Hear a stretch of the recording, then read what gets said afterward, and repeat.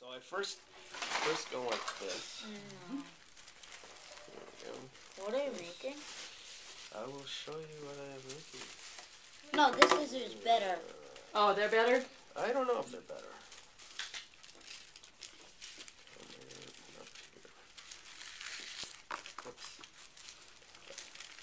Oops.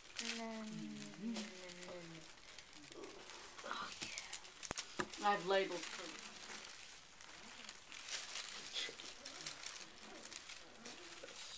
Oh. Remember this kind of airplane? Yeah. The heavy part in the front.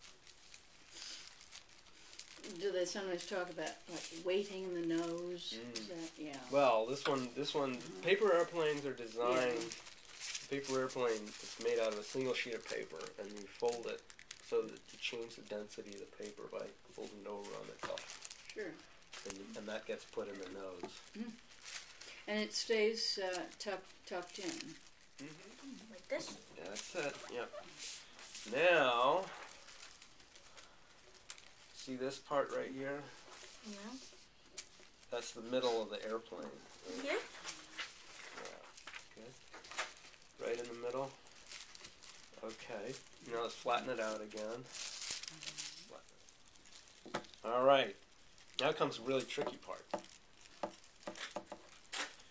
We're going to need to fold this over.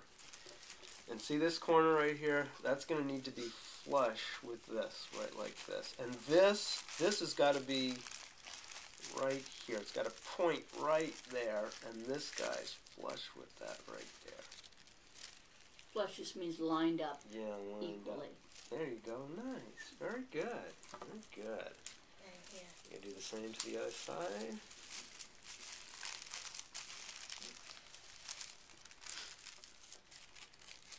I've never seen one look like that. It all, yeah. Ooh. Well, this is something that normal paper airplanes don't have. Right here, and this fold right here, we're going to need to put this down. Make a small fold down. Small fold down. Like this. All the way down, straight across. This. Yeah, like this.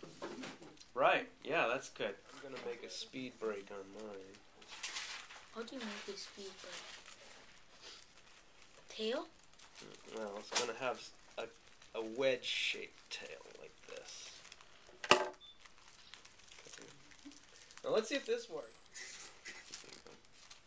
Wow. That's a big one. Yeah. Well, we'll see. We're experimenting with it. Wow.